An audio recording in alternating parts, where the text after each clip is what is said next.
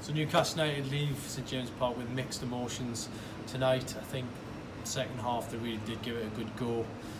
Really sleepy start the game, you would describe it as, you know, going behind after a defensive mishap, and at that point you did worry because, you know, Watford seemed to have a taste for it, but Newcastle got back into it just before the break through Fabian Schär, and at that point Newcastle really did have the platform to kick on and get something out of this in terms of 3 points. But unfortunately, they're just lacking that killer touch at the moment.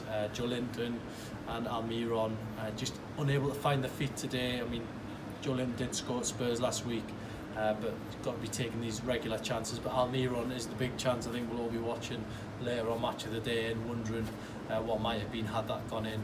But realistically, for Steve Bruce, 4 points from 12 isn't too bad when the dust settles, especially when you consider they played Arsenal and Tottenham in those sort of first 4 games. And after that, international break, Liverpool away. So at least they've got something in the bank now, and hopefully this is something they can build on.